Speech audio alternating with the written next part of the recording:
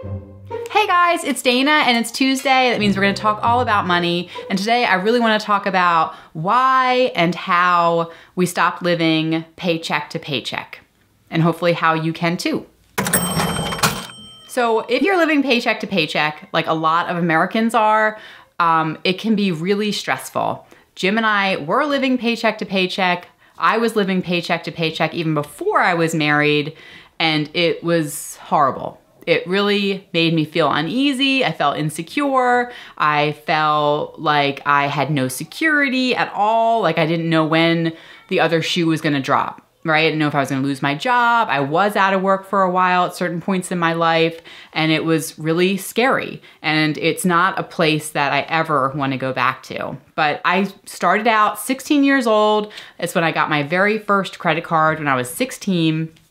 You know, everybody said, build your credit, build your credit. So when I was 16, I got my first credit card, and I have had credit card balance all the way up, you know, for at least 20 years. I had credit cards, revolving credit card balances. And then when I graduated from college, you know, I did have college loans. When I graduated from college, I went out and purchased a brand new car, the only brand new car I've ever bought, and it was right after college. I went out and bought a brand new Subaru Forester. It had a sunroof, it had all the bells and whistles, it had like the upgraded, you know, seat material, you know, interior, everything, and a huge loan and payment to go along with it, because that's what people do. That's like the norm, right? But then I was completely living paycheck to paycheck because I was not making a lot of money when I graduated from college. And it was the worst decision I could have made at that point in my life. You know, in 2011, we had twins. So when I was pregnant with the twins, that's when I first sort of started to wake up, and I was thinking, you know, we have all this debt and we're having twins and we're gonna have to pay for diapers. And I was thinking all the things we're gonna have to pay for. But when you're living paycheck to paycheck, that is really scary, really, really scary. And so when I was pregnant with the twins, that's when I first said, you know, we gotta try to cut back our expenses. And that's when I started cloth diapering, and we started to use unpaper towels. We stopped buying paper towels. We started using, like your grandmother would, like washcloths as, you know, paper towels in the kitchen and everything. And so I tried to change up some things to start saving money so we could stop living paycheck to paycheck. But we still kind of were living paycheck to paycheck. And then in 2013, I got a new job because we sort of had an income crisis. We were never really making enough money. So we were relying on debt at times to buy groceries and to pay our bills. And for a good number of years, at the end of the year, I would have a balance left over with our oil company, and I have to, you know, put on my credit card like $800 to pay off the oil company. So I was doing that. And so in 2013, I got a new job and I got like a $20,000 pay increase. And I was so excited, I was so happy. And it was around that time I started listening to Dave Ramsey. When I got this new job, that's when I started listening to the radio, to his show, and sort of got hooked up with him. And then I got pregnant again with our last child. And so that is sort of when I had to listen over and over again. Like, I guess I have a really hard head. So I had to keep listening, and then it still wasn't fully sinking in that you have to live below your means, obviously, to have money and to not live paycheck to paycheck. And, you know, I'm learning now you have to eat less calories than you expend if you want to lose weight. Obviously, we know these things, but we don't always do them. We know them, but we don't do them. And you hear it said over and over again, just like you hear over and over again that eating fruits and vegetables are good for you, but most of us don't do that. But then to make a change, you have to make a change in your life, and it's really painful to go against the grain, so to speak, of what everybody else is doing. And I work in finance, I work in a corporate office, and even people who have been trained, who've gone to school for finance, they don't necessarily understand personal finance. So the norm is to borrow money, have a car payment, and so it's really hard to go against that and be different. So in 2014, we had our fourth baby, and then during that time, one of our boys was in the ER.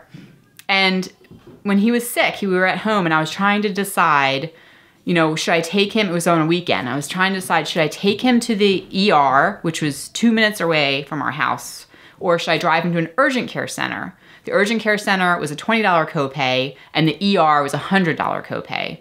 And so I drove him like 30 minutes to the urgent care center because I wanted to save on the copay.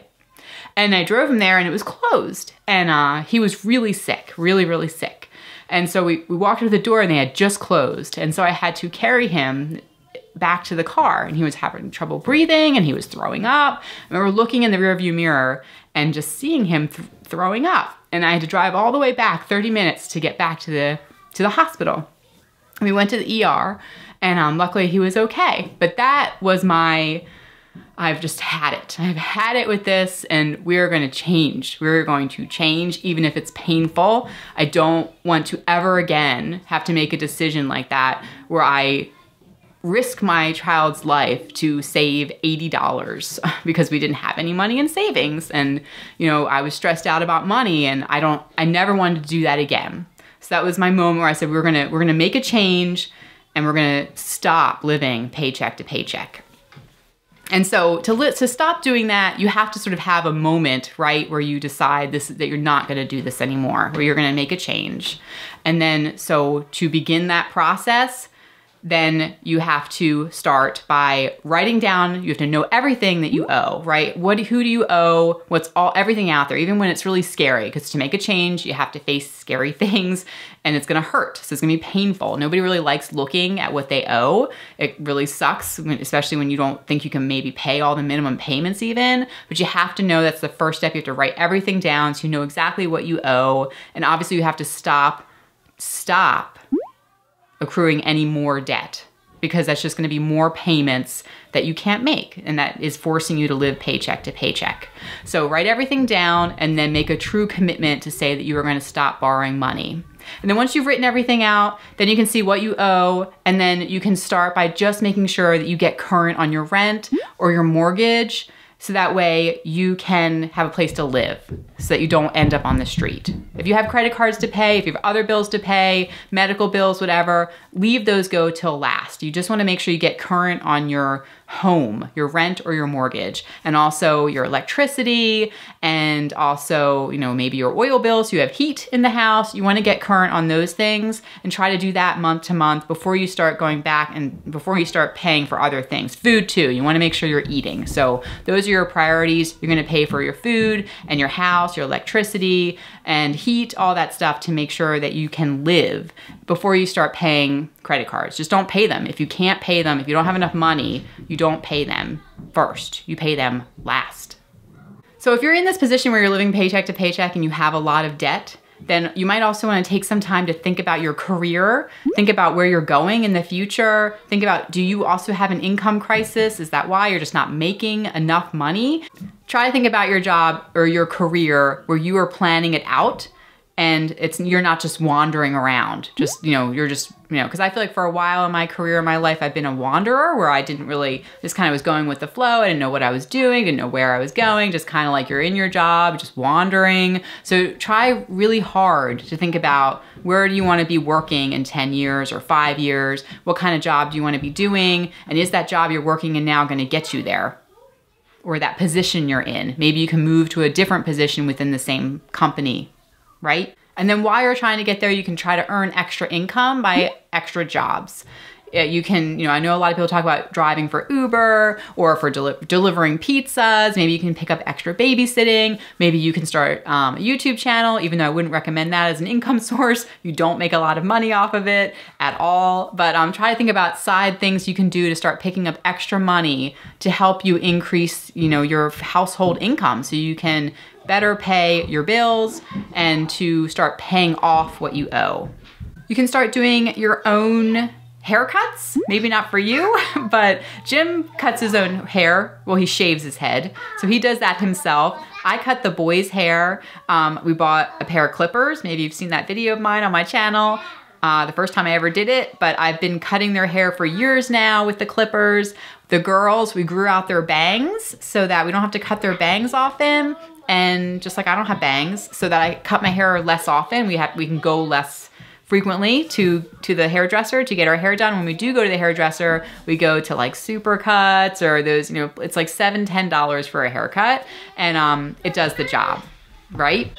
Obviously you can cloth diaper if you have babies. I've actually washed clothes in our bathtub before. So, you know, because our washer was broken and we hadn't yet saved up the money to buy a new one. So I washed some stuff in the bathtub.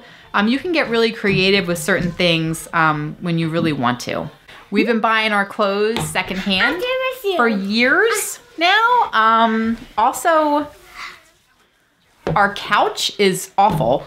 Like it's old and I have washed the couch covers so many times now, and it helps keep the couch looking new, keeps it clean. I just take off the covers and wash them. But if you don't need to go out and buy a brand new couch if you're living paycheck to paycheck, right? You can wait on that. It's something that, I mean, just try to clean it up. You know, buy some spot cleaner and try to clean it. So don't buy new furniture. I wanted to. Stop driving as often. We stopped going to my mom's house as often. We stopped visiting family as much just to save on gas and help save our cars so there's less wear and tear on the cars. So try to cut back on the amount you're driving. As you're going through this process, you sort of want to learn how to say no. You're gonna have to say no. I said no to Pollyannas at work. I've said no to lunches. You have a big curly head. You realize that? Cut your cable. If you haven't cut your cable, why haven't you? Why? Does anybody really have cable anymore? So we cut our cable. We have a Roku that we picked up on Black Friday for like 30 bucks. And there's so much free content on there. And it's been great. It's been fine. Like we don't get to see everything currently. Like I have to wait a week to catch up on The Bachelor. I have to see it a week later. But it's okay. I still get to see it. So cut your cable. And just also check all of your bills to see if you can get them lowered. Sometimes if you just call, they'll lower it if you ask, or you can get a different deal, a different package, different bundle. But, you know, look at all of that. This goes back to the beginning of the video when I said to see what you're, you know, see what you actually are spending on everything. But look at your utility bills and see if you can get them lowered. Your phone bill, maybe you're using up too much of your data. You're going over your data plan every month. Start tracking that and make sure you don't go over on your data plan because that's going to be adding to your bills and you don't want to do that. You want your bills to go down, not up. Make gifts instead of buying them. Don't buy gifts for a lot of people. If you have to turn down going to certain events because you know they're gonna have to bring a gift, then just say no. It's for a short period of time until you can get caught up on things, till you can start paying off debt and stop living paycheck to paycheck. So this is not easy. None of it is easy. It's hard. But if you really want to change in your life, you have to change things. You can't keep doing the same thing that you've been doing. And I know for me, I feel like I've had a lot of moments in my life where, you know, God has sort of whispered in my ear that, you know, what I was doing is not right. And then I feel like I kind of had to keep getting hit and punched in the face and then sort of really hit over the head with a sledgehammer. You know, like you don't want to get to that point. Hopefully you haven't gotten to that point where something really bad happens before you really get the message. Because I feel like this is a message. I know in the Bible, it does say everywhere that if you borrow money, you're a fool. If you know, you don't want to do it, okay? So it really does change something, I think, within you when you sort of stop living paycheck to paycheck. And it's a good place to be. So I think it's worth it, is what I'm saying. I think it's really worth it to go through the pain for a little while, to get clear of this in your life and move forward onto something better, something more beautiful, more positive, less stressful. It'll make an impact all around, I think, you and for your family and everybody who interacts with you. You'll be able to help more people in the world. That's my story and the things that we did to stop living paycheck to paycheck, start building a savings account. If it's your first time here, thank you so much for watching. Don't forget to subscribe. Every Tuesday I do a new video all about money, and I'd love for you to join me in this journey of building wealth and being debt-free. And thank you to everybody who's been watching me over the years. Thank you so much. It does mean a lot. Okay? All right, guys, I'll talk to you in the next video. Bye. Oh, and don't forget, if you have any other ideas of how to stop living paycheck to paycheck, please leave them down below in the comments so that everybody can read those and we can sort of share ideas with each other. Okay? All right, bye. Trying to get out of debt, then most of your money, aside from your $1,000 savings account, is going towards paying off your debt. But then this is the part, if you're a Dave Ramsey follower like I am, that I get really confused on, because I hear him talk on his radio show